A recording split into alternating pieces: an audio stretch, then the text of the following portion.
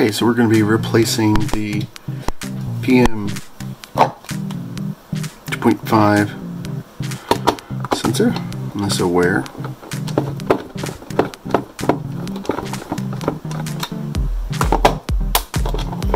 There's 4 screws.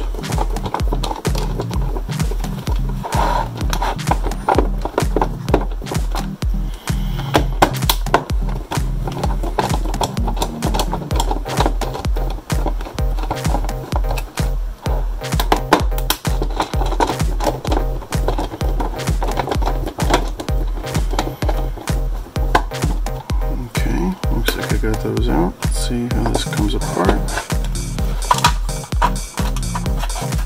Alright. So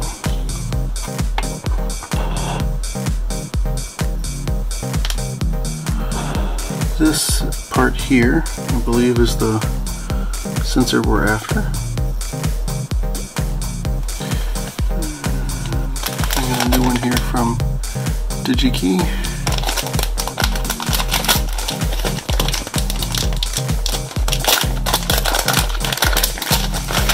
Check to make sure it's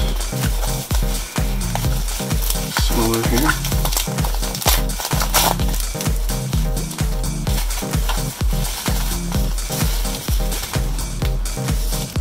Yep. Looks to be about right.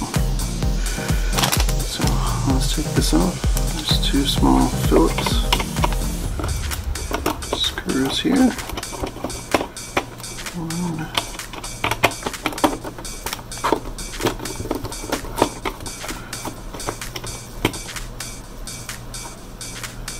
Actually, I don't even know if I need to take those off. Let's tighten those back down. I think these can actually stay. Alright, so let's unplug the ribbon cable here, push down, a little wiggle, come out, and it looks like it's being held in. There's a retaining clip on the side here. Looks like if I can pull that back, I'll be able to get this out.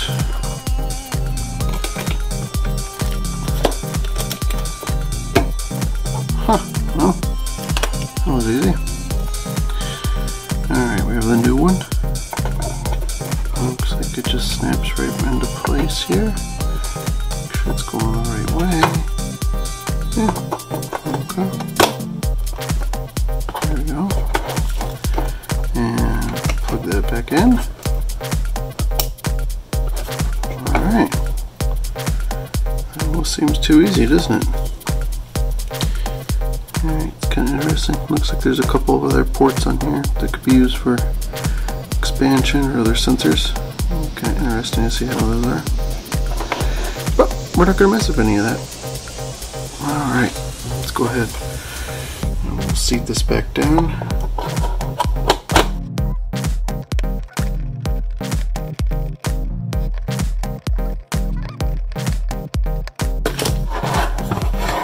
Okay, so let me go ahead and plug this in. Alright, looks like we got some action here. Let's see if it starts up.